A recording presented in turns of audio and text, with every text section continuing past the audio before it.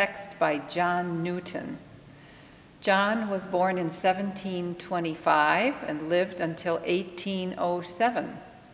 He lived a life of great immorality and turned his life around to walk in the light of God.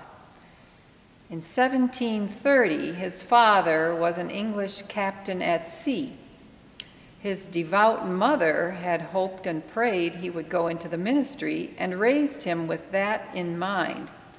He lost his mother at the age of 7, however, to tuberculosis, and John boarded his father's Navy ship, where he lived a life of defiance and debauchery as a skilled seaman. He was demoted and was put on another ship to West Africa, where he got involved in slave trade. He was angry and an alcoholic. Slaves and crew feared and detested him for his cruelty and extreme demands. All the while, the hymns his mother taught him as a little boy lay dormant in him. One day, a violent storm erupted for 2 full days and nights on the Atlantic. The vessel was about to break, and Newton believed it was the end of his life. In the bowels of the ship, he made his peace with God.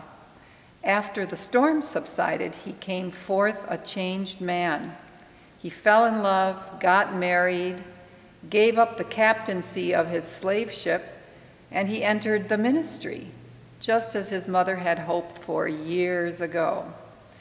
Newton gave stirring speeches about his conversion.